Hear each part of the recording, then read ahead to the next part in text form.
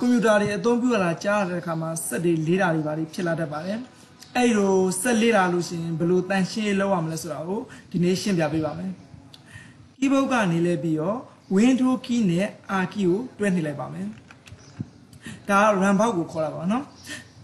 ဒီ run box ပေါ်လာရင်ဟောဒီ run box ဒီမှာစာသားလေးပေါ့နော်ဒါ prefix ဆိုတဲ့စလုံးလေးကိုဒီ run box ထဲမှာအစလုံးရိုက်ထည့်လိုက်ပါမယ်နော် prefet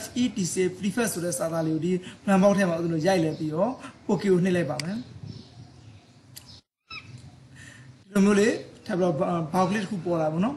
ဒီ box လေးထဲမှာဆိုလို့ရှိရင်ကျွန်တော်ဒီ continue ကိုတစ်ချက်နှိပ်လိုက်ပါမယ်ဖိုင်နေလိုက်ပေါ်လာပါပြီဒါတွေကကျွန်တော်ဒီကမလိုအပ်ပါဘူးမလိုအပ်တဲ့ဒီကောင်တွေအကုန်လုံးကို keyboard က control နဲ့ A ကိုတွဲနှိပ်လိုက်ပြီးတော့ select all ပေးလိုက်ပါမယ်နော် select all ပေးပြီးတာနဲ့ကျွန်တော်ဒီကောင်လေးဖြတ်ပါမယ်ဖြတ်တဲ့အခါမှာဖြတ်နည်း2မျိုးရှိပါလေ delete နဲ့ဖြတ်တဲ့နည်းရယ် delete key ရယ် shift key ရယ်တွဲပြီးတော့နှိပ်ဖြတ်တဲ့နည်းရယ်ပါ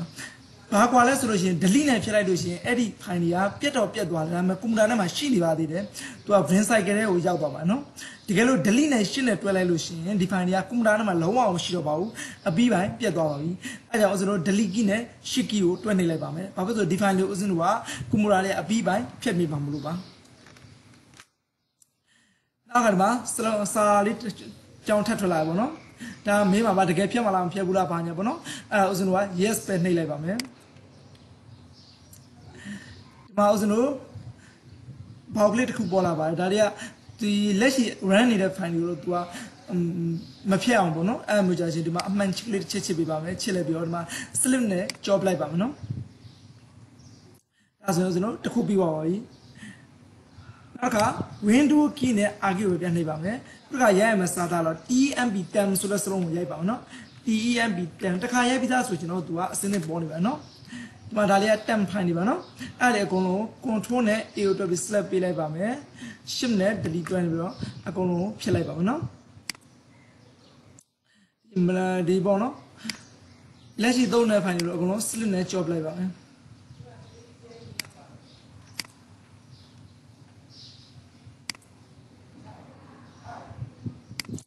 သူဖြတ်လို့မရတဲ့ file တွေသူချမ်းပြခဲ့မှာပေါ့နော်ဖြတ်လို့ရသမျှအမှိုက်တွေကိုသူဖြတ်ပေးပါမယ် window key နဲ့ r key ကိုနောက်တစ်ချိန်ထပ်နှိပ်ပါမယ်ခုတစ်ခါကျအဲ့ဒီ temp ဆိုတဲ့စလုံးပေါ့နော် temp တန်ရဲ့ရှေ့မှာ percentage လေးကိုကျွန်တော်ခန့်ရပါပေါ့နော်အစစလုံးအစနဲ့အဆုံးမှာ percentage လေးခန့်လိုက်ပဲရိုက်ပြီးတော့ okay ကိုနှိပ်လိုက်ပါမယ် control a shift delete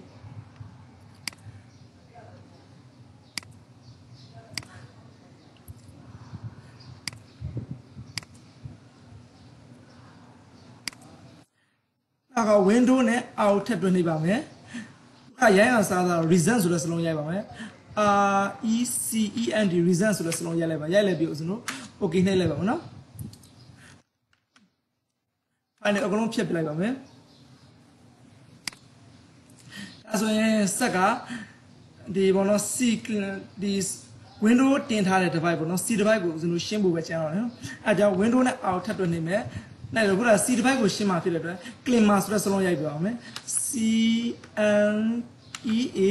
M G က cleaner ဆိုတဲ့စလုံးရိုက်လိုက်ပါနော် cleaner ဆိုတဲ့စလုံးရိုက်လိုက်ပြီးဦးဇင်းတို့ okay နှိပ်လိုက်ပါမယ်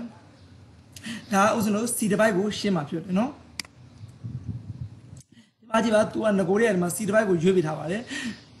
ဦးဇင်းတို့ okay ကိုပဲနှိပ်လိုက်ပါ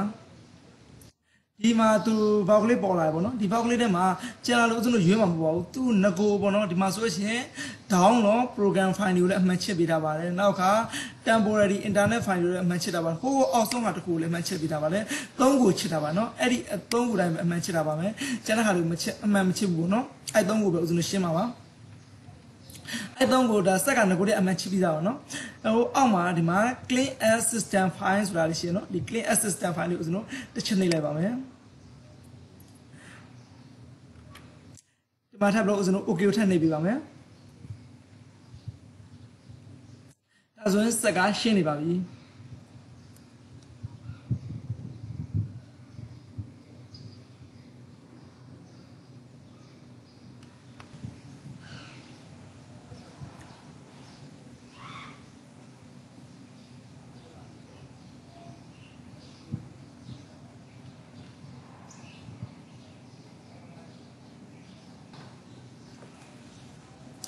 စက်ကဒီမှာရှင်းပြီးသွားတဲ့အခါမှာကိုယ်တိုင်ပေါက်ကလေးတစ်ပေါက်ပေါ်လာနော်ဒါလေးတော့ကျွန်တော်ဘာမှမလုပ်ပါဘူးဒါမှမဟုတ် okay ကိုပဲဆက်နေပြပါမယ်နော်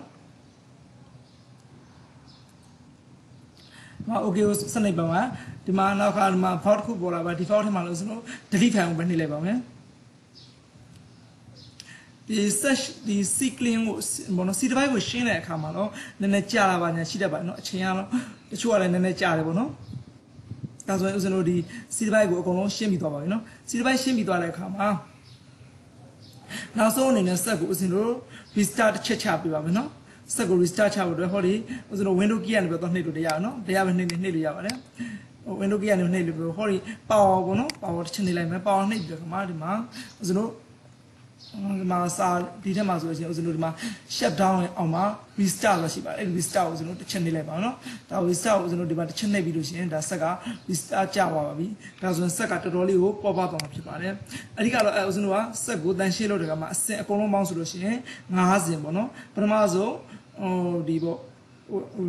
window key နဲ့ R key ကိုတွက်နှိပ်မယ်နှိပ်ပြီးတဲ့အခါ ramp up ပေါ်လာရင် prefer ဆိုတဲ့စလုံးရိုက်မယ်နောက်တစ်ခါtem ဆိုတဲ့စလုံးရိုက်မယ်နောက်က percentage tem ဆိုတဲ့စလုံးရိုက်မယ်နောက်က resume ဆိုတဲ့စလုံးရိုက်မယ်ပြီးတာနဲ့ climber ပေါ့နော် C device ရှင်းမယ်နောက်ဆုံးအဆင့်ကတော့ restart ချလိုက်တာပါပဲဒါဆိုရင်ဆက်ကတော်တော်ယူတည်တည်သာပေါ်ပါသွားပါလိမ့်မယ်